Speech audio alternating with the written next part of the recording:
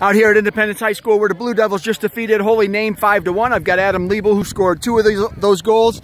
Adam, big night for you. You almost had 3. Just talk about your performance a little bit tonight. Yeah, I mean, it was a great team game. I had a lot of great balls in.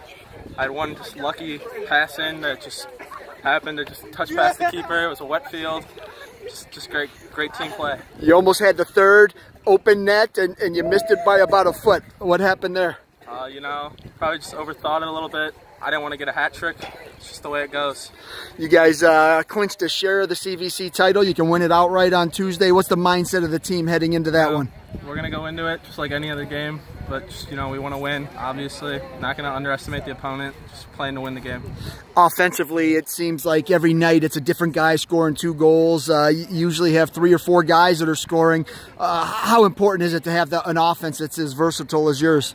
Yeah, it helps a lot because they can't just cover one guy on our team. They got to cover everybody because we're all just passing to each other, just trying to get each other goals. Outstanding. Congrats on the win and a great game tonight. Good luck the rest of the way. Thank you.